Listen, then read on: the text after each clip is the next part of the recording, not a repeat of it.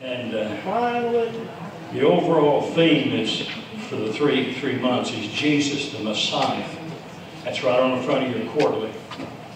And I'm going to share something with you a little later, and I don't think I have it up there. It's my Bible there. Let me get... He's a mute.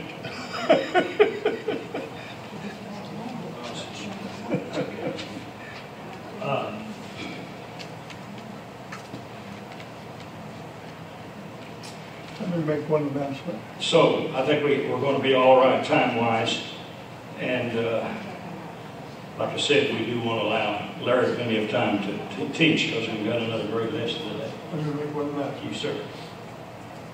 We are trying an experiment today. We are going to record the Sunday school lesson, including the music, and we will probably broadcast it this week, but I'll let you all know through Dorothy where you can pick it up and watch it. Next Sunday, we're going to try to live stream it. Live stream. Live streaming. So if you are uncomfortable coming to Sunday school, you can stay home and watch the Sunday school lesson. So wow. So we're live now. So it's all yours. Are we live streaming now? Well, we're recording. We're recording, okay. But anyway, and we are. I may curtail the music just a little. Right now, I'm not planning to. We're just singing a cappella, and I think we can handle that all right. It's either that or just let the music go, and I don't really think it's necessary to do that. Let me mention some names here, because we do certainly want to pray for several of our members who really need our prayers at this particular time. And with the virus all over the world like it is, I know that's uppermost in everyone's mind. And you're already praying about that. And first of all, I think for God's wisdom on exactly how to deal with all of this. And truth be known, there are multitudes across the earth who are really, they're living in constant fear of this. And a lot of this is people without faith. And so, yet, God's in control. Amen? Amen. And we are just trusting Him during this time. And yet we want to be prudent and wise in all that we do. But let me mention some names, and then you may have others, and I'll pray and, excuse me, lead us maybe in a couple of songs, and then if my voice holds out,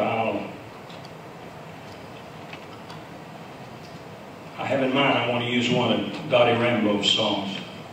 I loved her music simply from the standpoint of the message in her songs, and she didn't write all of that many, but they're all very good.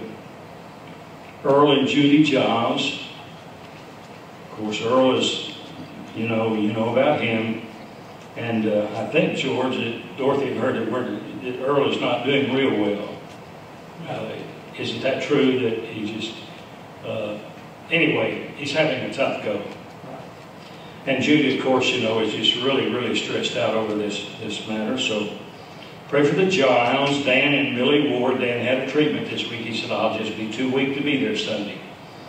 But he said, you pinch hit for me Sunday, and I'll do the same for you the next Sunday. Warren and Marilyn Stone. Now, he's in the rehab center at ORU, I think. And so continue to pray for Warren. Remember Marilyn.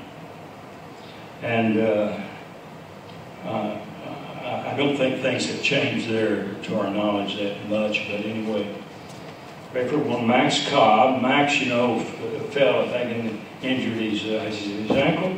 Yeah. Okay, and kind of walked. So. And then Maxine has listed some here who are just, as she says, has the sniffles, epizootous maybe or whatever, and Becky's one of those. Do you want to give an update on her? Is she just kind of under the weather a little bit? Yeah, she came down with a cold. Okay, kind of cold, Stan said, so pray for her. And Dorothy, I think, is fighting allergies. Dorothy Kiefer, is that correct? Go ahead. Right. Let's also keep Jerry and Fred Williams in our prayers. I didn't get that name. Fred and Jerry Williams. The Williams, yeah, Jerry Williams and Fred, yeah. Haven't seen him in quite a while. You got people like them. Pray for the Williams, Ken and Loretta Jones. Ken is, I think you know, has been diagnosed with COPD, and he's really fighting a battle now. And then, the Hills, of course, Margaret, Nolan, and anyone else like that you want to mention that we don't want to overlook those folks. We don't intend to.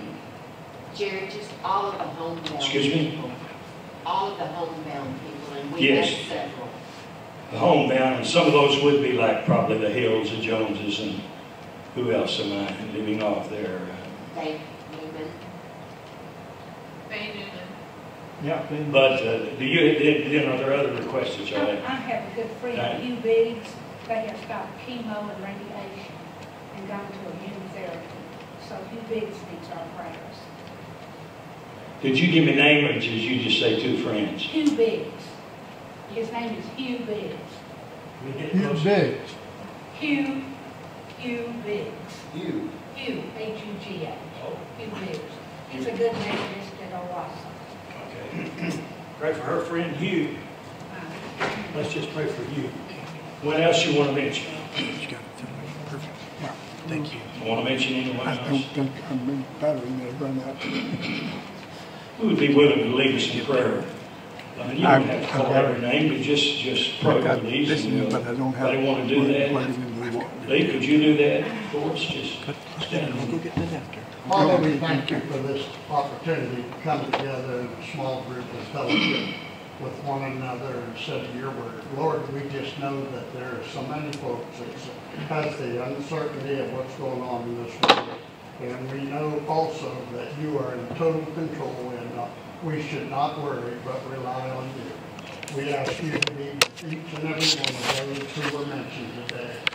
Lord, we know that you have a plan for their life, and we just pray that the plan is something that is pleasing to all, but in the final end, we know that your will be done. We ask that you be with our church as we go through this period of time of not understanding the ramifications of this virus that they say is going on, and we just know that if we continue to lean on you and stay with you and not worry and trust you, that everything will turn out all right.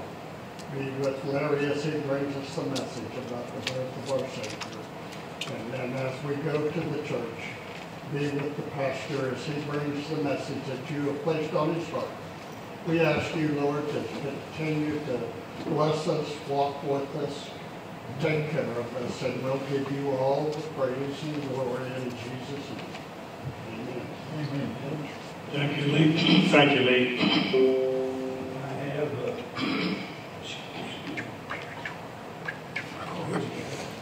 You got a little chill on you, do you?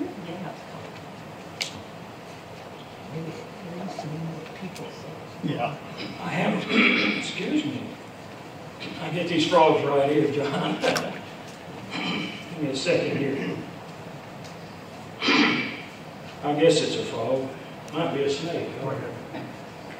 Anyway, David has the songs up here we were going to do. I might just do a verse or two of each one of them. And then hope Dan will be able to sing next Sunday. He enjoys doing this very, very much. I've got the bulletin here, but I don't see anything that I need to call attention to. I'll be happy to if there is anything. But anyway, you get a copy of it, so we won't go over that. I think we need to. We're shooting to get Larry in here at least by the hour mark, and I think that we're going to be in good shape there. However, I think that clock's a little bit slow, isn't it? Yeah. About an hour and 10 minutes. As I said, the theme for the entire quarter is Jesus the Messiah. And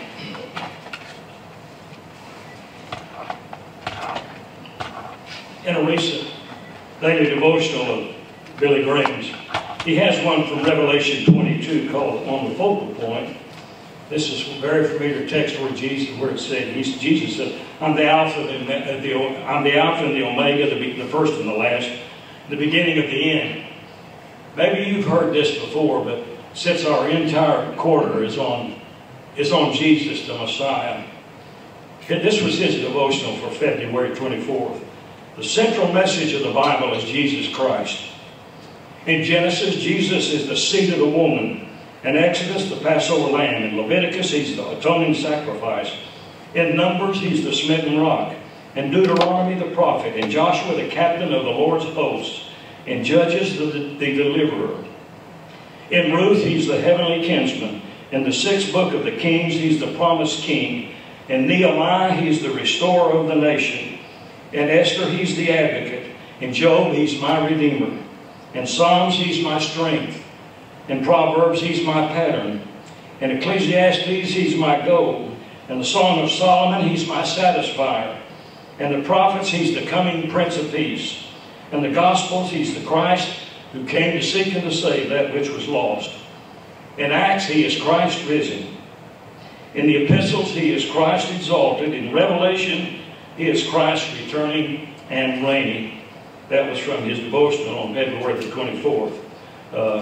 So Jesus is certainly the focal point of the Bible from Genesis all the way through Revelation. Or one of the focal points, let's put it that way. And probably a major one. I thought that was worth sharing.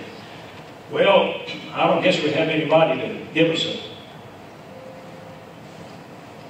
a pitch pipe star here, so we'll just start. Let's start with 155, 512. We'll just probably do a verse or so, maybe just one verse of each one of these. Jesus is all the world to me, my joy, my all. He is my strength from day to day. Without him I will fall. When I am sad, to him I go.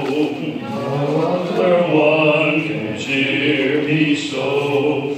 When I am sad, he makes me glad. He's my friend. Let's go to the next song. I know of a name, a beautiful name, that angels brought down to earth.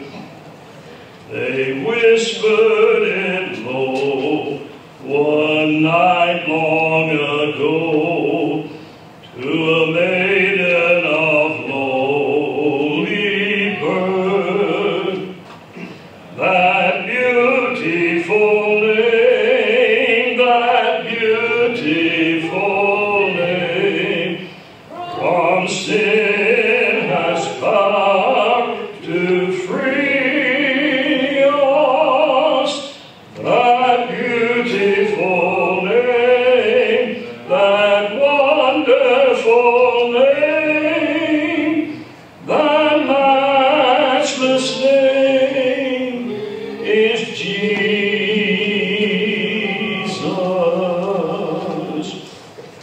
Let's move on. At the name of Jesus, at the name of Jesus, every knee shall bow in heaven and in earth. At the name of Jesus, at the name of Jesus, every knee shall bow in heaven and in earth. That every knee shall bow and every tongue confess that Jesus Christ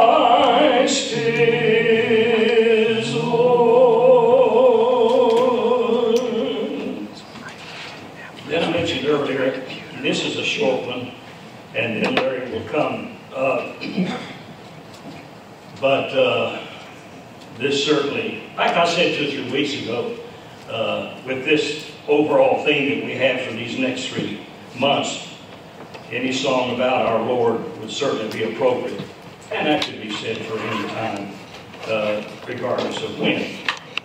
But I love this short song that Dottie Rambo wrote entitled Behold the Lamb. Let me share this, and Larry will be up here. I'll get my music here.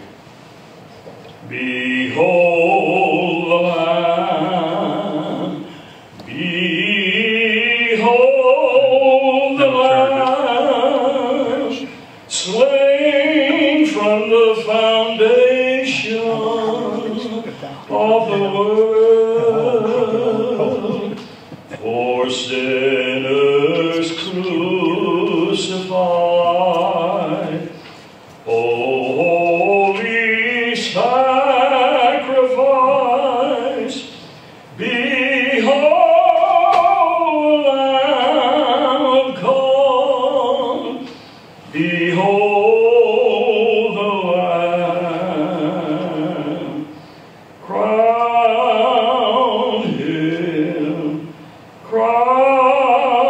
him, worthy is the Lamb.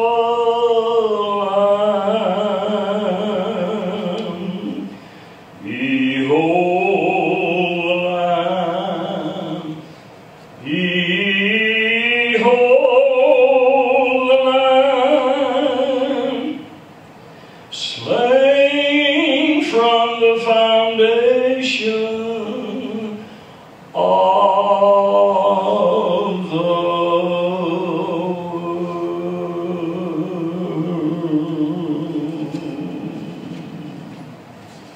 Okay, Larry,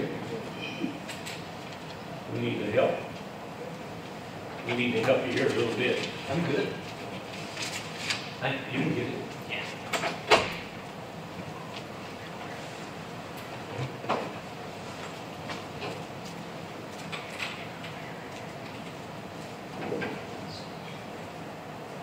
Very good. If you'll get those things in the way, I think I'm good to go. I'm afraid I might spill that.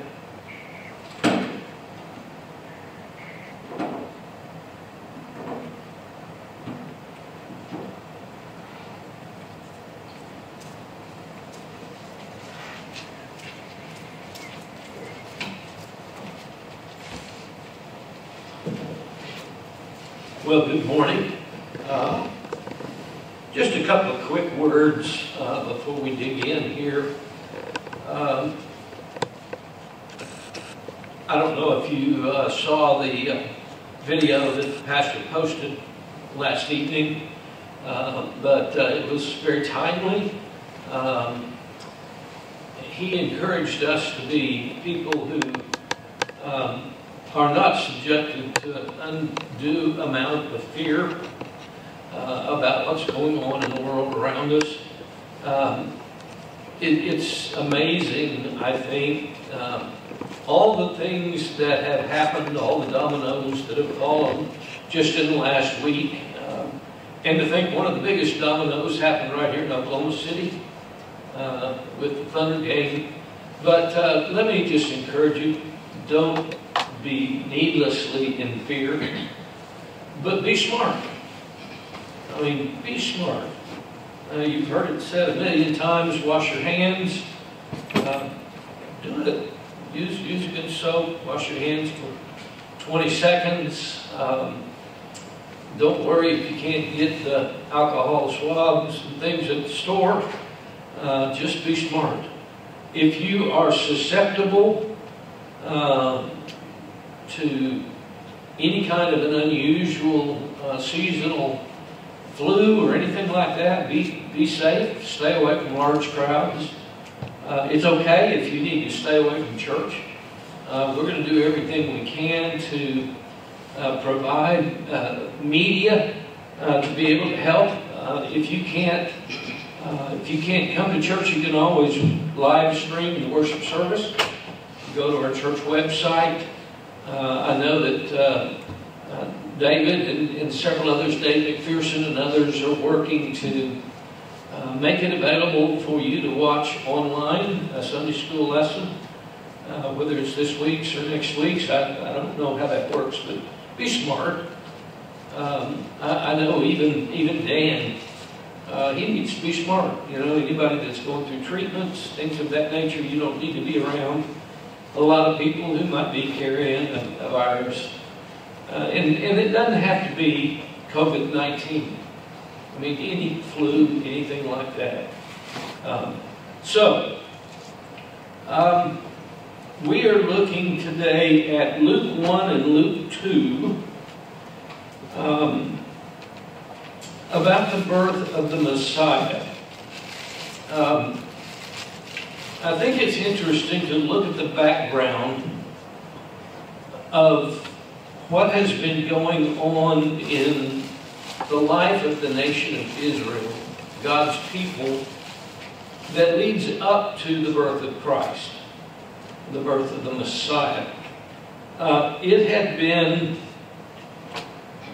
400 years since God's people had heard a message from God.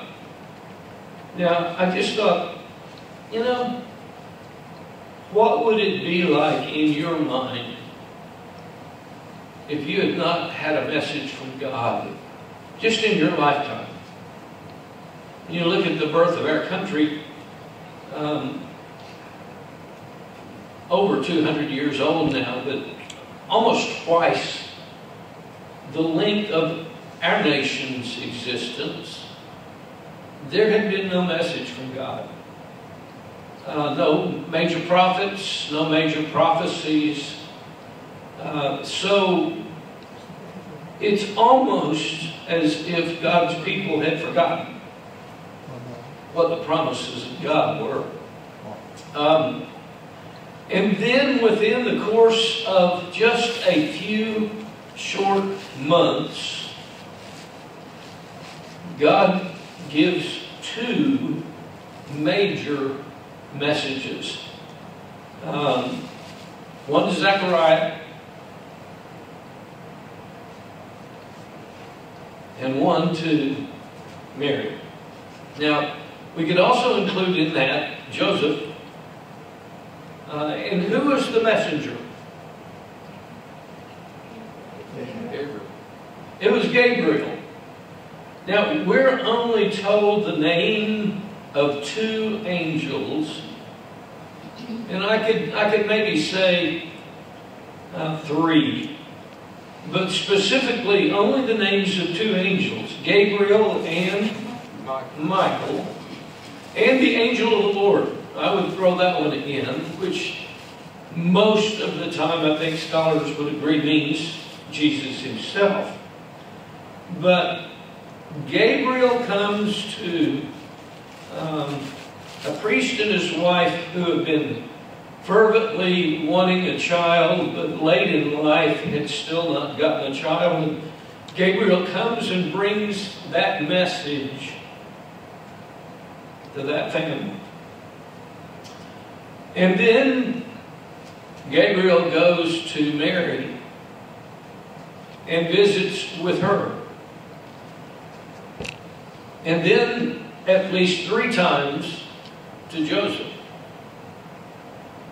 So the activity of God's messages to his people picks up significantly through Gabriel, who is really the major messenger, I would say, of God. He's always bringing great news.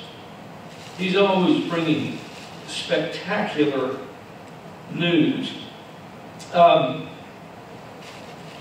Let's look at Luke 1, and we're going to start with verse 26. And we'll read through verses 33. In the 6th month, and a lot of translations stop right there. What does it mean in the 6th month? her pregnancy? In the 6th month of Elizabeth's pregnancy. All right? In the 6th month of Elizabeth's pregnancy, God sent the angel Gabriel to Nazareth, a village in Galilee, to a virgin named Mary. She was engaged to be married to a man named Joseph, a descendant of King David. Gabriel appeared to her and said, "Greetings, favored woman. The Lord is with you." Confused and disturbed, Mary tried to think what the angel could mean. "Don't be afraid, Mary," the angel told her, "for you have found favor with God. You will conceive and give birth to a son, and you will name him Jesus. He will be very great and will be called the Son of the Most High. The Lord God will give him the throne of his ancestor David, and he will reign over Israel forever. His kingdom will never end."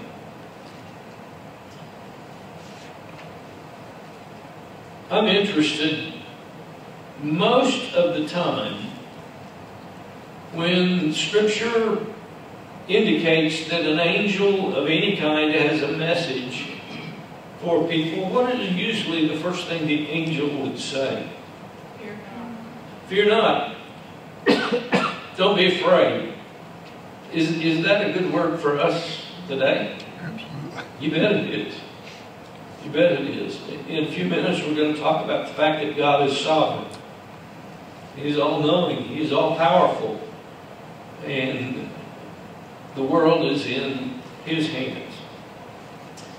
So, let's begin with the idea that what Gabriel says to Mary is basically an outline of the life of Christ, of what His life will be, and what the expectations of His people should be.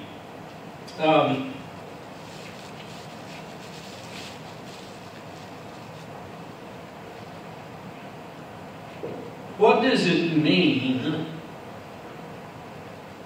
for a virgin to conceive? That's kind of a tough one, isn't it?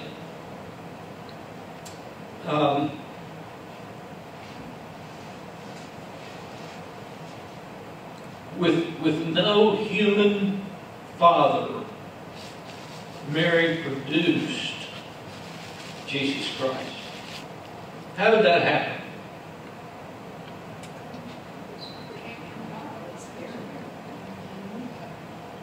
The Holy Spirit was over her. And so this was a divine act. And it was important for us to understand that even though Joseph was the earthly father, he was not the human father. Now, descendant of David.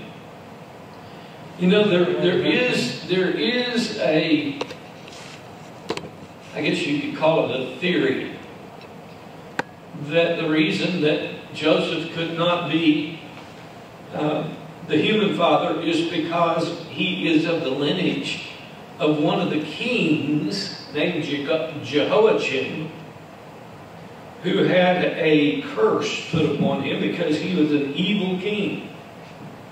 And God basically said, none of your offspring, first of all, you won't have offspring, and second of all, if you did, they wouldn't sit on the throne.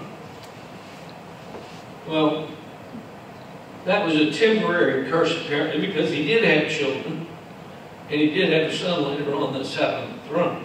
So there are theorists who say that even though Jehoiakim's name is in the lineage of Joseph, it's listed in, I believe it's in Matthew, that because of Jehoiakim, that Joseph could not be the earthly father. Well, that's just a theory, okay? The reason that Joseph couldn't be the earthly father is because then Jesus would not have been divine. He would have been all human. So, what we need to understand is that this Jesus guy is all God, but he's all human. So how does that work? You know, I think we overlooked the fact that Mary was also of the line of David. She had to be. So that made it a fact that he came from the line of David. And it's more important that the human instrument of the birth be of the lineage of David, so that Christ could sit on David's throne, which will happen. He's on it now, but it will be established on earth later.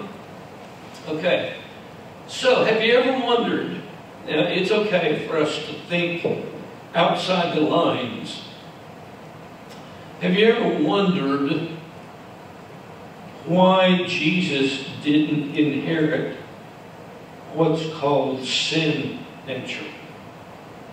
You and I inherit it, don't we? When we're born. Why did Jesus not? He'd had a hard time being a sacrifice, perfect sacrifice for sin, if he already had sin. Larry, Yes, George. how do you define sin nature, as genetic or what? Aha. Aha. So when you start talking about sin nature, does that mean you automatically are born a sinner? Or does it mean that you're born with a disposition towards sin? What we have to understand is that Jesus was tempted. Was he not? Multiple times. But he never gave in to sin. So this is deep water, okay? What we're talking about right now is really deep water. You have to do a lot of thinking about it. So where does this lead you? Some people, it leads them to believe that Mary had to be perfect for Jesus to be divine. You just stop and think about it for a minute. If you want to let your mind try to be rational, you can make an argument for that. Because anybody past Adam and Eve is born with the tendency, what some people call sin nature. All right? So, Joseph would have been sinful. Mary would have been sinful.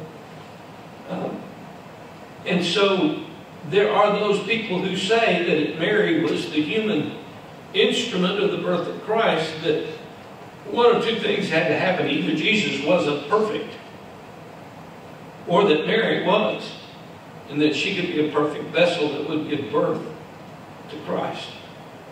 So, that gives birth to what some people, some theologians call the Immaculate Conception.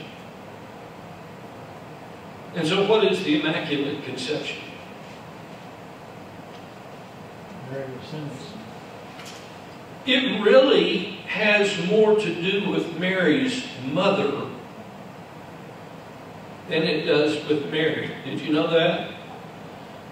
It has to do with the fact that God granted Mary's mother to be sinless, so that Mary could then be sinless. Now, if you believe that, you have to believe that from the time that she was born till the time that she conceived, she didn't ever sin. That's probably not very possible. Okay? But yes, George. Well, the question that comes to my mind, was Jesus sinless because of his prior perfection and divinity, or was he sinless because of his absolute obedience? The answer to that is yes. He was sinless from the beginning, and he was sinless in his human life. Had to be that perfect sacrifice. When did he become all-knowing? He's always been all-knowing. Even as an infant? Since before time. Even as No. Now, what we have to understand, and we're going to talk about this term in a minute, he condescended to us, which means he left his throne in heaven and took on a human form and was subject to all of the shortcomings and things that humans are, but yet did not succumb to that. So Luke 2:52, Jesus increased in wisdom and stature and in favor with God and man. So he grew. He grew. And that's one of the important things of Joseph. Joseph was the instrument that I believe taught Jesus up until 30 years old, or whenever it was that Joseph died. And so he was important. He was important because he protected Mary and Jesus. He was important because he took Mary to Bethlehem to be registered so that prophecy could be fulfilled, the way Isaiah 7:14 says. So he was important that he was obedient to what God told him. The angel appeared to Joseph 3 times. I know when he was trying to decide whether to put Mary away or not, Gabriel appeared to him. And then when it was time for them to flee to Egypt, the angel appeared again in a dream. And then when the king died and it was time for them to go back, he appeared again. So Joseph's obedience through all this is a very important role. Now, I want to chase this deal with Mary just a little bit further. And let me get to my notes on this because I don't want to stray away. The fact that Jesus was born of a virgin is important. I have a friend who I grew up with, same church. We went to different universities, but we ended up in seminary together. In fact, the very first night that Brenda and I were in Louisville, Kentucky, we spent the night in this person's home. And he was also a student at the seminary. And he wanted to be ordained by our home church. And so after some time in seminary, he went back to Oklahoma City and he went through an ordination council. And in that ordination council, he was questioned, and it was discovered that he did not believe in the virgin birth. And because of that, he was not ordained by that church. If I mentioned his name, Papa, you would know who I'm talking about. You would at least know the last name. So what you believe about the virgin birth is important, okay? Now, just to show you kind of a slippery slope of what that involves, our Roman Catholic friends, and I want you to understand, I'm not putting them down. I'm just trying to to explain what we believe scripturally about all of this. If you believe that she was perfect, you can make the case that she also played a role in redemption. And so our Roman Catholic friends believe that Mary is what's called the co-redemptress. That she also plays a role in redeeming mankind. The problem with that is we don't have anything scripturally that leads us to believe in that. They also pray through Mary. In fact, the Rosary addresses the Blessed Mary.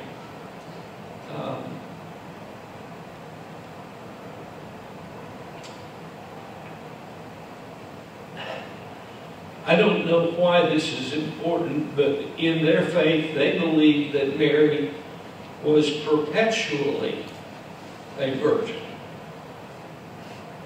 That even after she conceived Christ and he was born, that she was a virgin from then on. What's wrong with that? The brothers. James. And sisters. We know of at least 4 brothers by name, and we know at least 2 sisters. The reason we don't know names there, but we know there were at least 2 because when it's referred to in Scripture, it's in plural. Daughters, or excuse me, sisters. And so, you remember the story of Jesus being in a home and was teaching, and somebody ran to him and said, Master, your mother and your brothers are waiting outside that want to talk to you. And he said, who's my mother and my brothers? Only those who do the will of God. Which is interesting. Where does that put Mary at that point? It's one thing to say that the brothers didn't believe in the role of Jesus, but at this point, Mary was with them. I've always wondered about that. Did she have doubts, about the role of Christ? I don't think so. But that passage kind of leaves the door open for some wondering about that. So, if you believe Scripture, you believe that Mary had other children and that she was not perpetually a virgin. They also believe that because she was holy, they believe in what is called the bodily assumption of Mary. That means that at the end of her life, she was assumed into heaven. She didn't actually die. She was taken to heaven, spirit and body intact, to heaven. We don't have any indication of any of that. In fact, that is a very modern thought. Pope Pius XII, on November the 1st of 1950, made a papal decree that is what Catholics believe. Based on tradition, not on spiritual fact. A lot of these things are modern. Have you ever heard of the term ex cathedra? The papal statement ex cathedra. That means he made the statement in the chair of Peter. You know that they believe that the Pope is in direct succession to the apostles. And so Peter being the foundation of the church, they believe that he is the one that they are all from. And so they use that chair as a symbol of authority And Pope Pius made that decree ex cathedra, in the chair of Peter. So some of these things are important. And so it's important for us to understand that the Immaculate Conception and the virgin birth are not the same thing. The Immaculate Conception is that Mary had to be perfect. The virgin birth just means that Mary was a virgin. So how do you justify all that stuff? How do you justify human nature and Mary having to be perfect and all that stuff? The way I simply look at it is the Holy Spirit can do whatever the Holy Spirit wants to do. And it was the promise of God that He would do this. And so, in this passage of Scripture that we just read, we get several statements. We get the statement that He will be a Savior. Now, we can split hairs here. Mary, in the Magnificat, talks about her Savior. If she was sinless, why did she need a Savior? So in her own words, in the Magnificat, which we'll look at in just a minute, she says, my Savior. So, what does the word Jesus mean? It's actually it connects to the word Joshua. The Old Testament term would be Yeshua. And it just simply means that Jehovah saves. So there's a role of Jesus being the Savior that Gabriel talks about. You remember in Luke, when the angel appears to the shepherds, what did he say? A Savior will be born to you in the city of David, a Savior who is Christ the Lord. Gabriel talks about the fact that He will be great. In Greek, that word great would probably be more extraordinary or magnificent. So Jesus will be great, even though He was humble and a servant. Scripture indicates that He was to be great. And then here's the one that I like, the Son of the Most High. What does that mean? Who's the Most High? God. He is the Most High. That is a title of God. And so Christ, the Messiah, is equated with the Most High, with God. He is all God, but all human. The term, the Hebrew term for the Most High is El Elyon. El Elyon means God Most High. So for God to be Most High, it means that He is sovereign. What does it mean to be sovereign?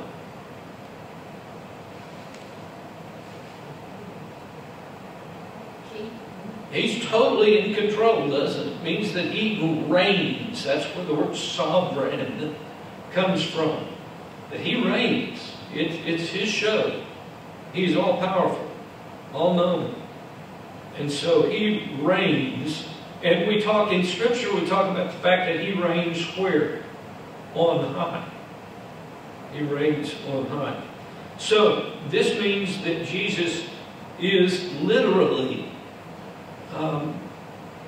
the essence, the same essence as God. It also talks about the fact that He will be a king, that He will have a reign as David's successor on the throne of David, which is the Old Testament prophecy. that is fulfilled. When will Christ be on the throne?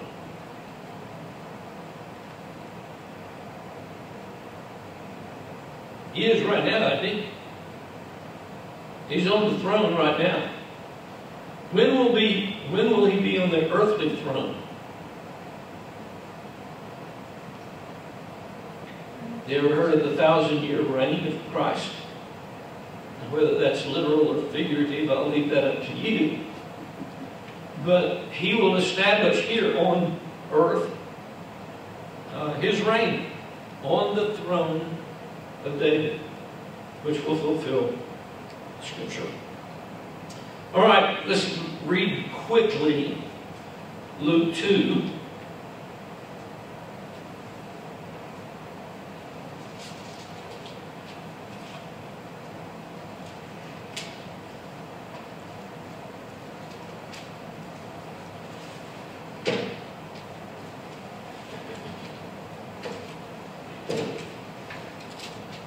Let's just start at the very first verse. At that time, the Roman Emperor Augustus decreed that a census should be taken throughout the Roman Empire. Do you know that historians tell us that they don't record that census? History doesn't speak to a worldwide census like that, a Roman-wide census. I know in my heart of hearts that somewhere along the line there will be some discovery. And so there are those who think that this was more regional taxation than it was a worldwide taxation. Okay? This was the first census taken when Quirinius was governor of Syria. Guess what? History doesn't tell us that Quirinius was the governor of Syria. He may have been a regional figurehead of Syria, but he was not the king of Syria. All returned to their own ancestral towns to register for the census. And because Joseph was a descendant of King David, he had to go to Bethlehem in Judea, David's ancient home. He traveled there from the village of Nazareth in Galilee. He took with him Mary, to whom he was engaged, who was now expecting a child. Let's parenthetically look at this. How long was Mary with Elizabeth?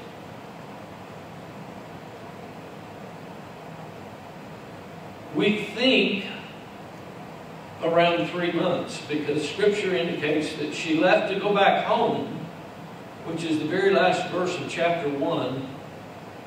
But it doesn't say that she was there for the birth of John the Baptist.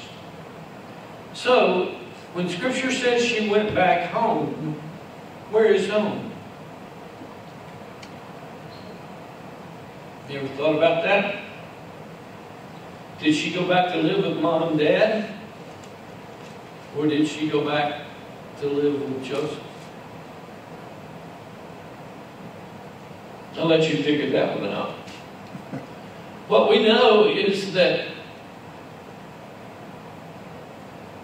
there was a 3-month period there, because when you look back, you see that in the 6th month she was there with Elizabeth. That's the 6th month of Elizabeth's pregnancy. Okay? Verse 6, and while they were there, the time came for her baby to be born. She gave birth to her firstborn son, wrapped him snugly in strips of cloth, and laid him in a manger because there was no lodging available for them. Now, that's really where our reading ends. And so the point of that in our lesson is that Jesus went from a throne to a manger. He condescended to us. We talked about that a minute ago, the fact that even though he was in essence all God, he took on a fleshly existence to be all human. Now, I can't explain that. Can you? How a person can be all God and all man? Humanly, we can't explain that. But that is something that we have to believe by faith, that God can do what God can do, and God did that to fulfill His promises to us, that He would provide a Savior, Christ the Lord. Any questions? You're smarter than I am then. We've been through the old farmers used to say some tall cotton. We've been through some deep water and some tall cotton, talking about those theological issues, and we can't expect in 30 minutes or 40 minutes to be able to completely explain all that needs to be explained, or if we had a whole semester of seminary, we still couldn't explain it all.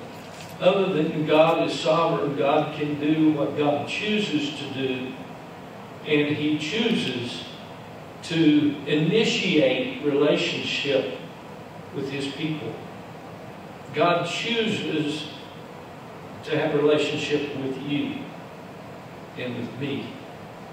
And so, I hope that not only is Christ the Messiah of the New Testament, but that Christ is Messiah and Lord of all to you.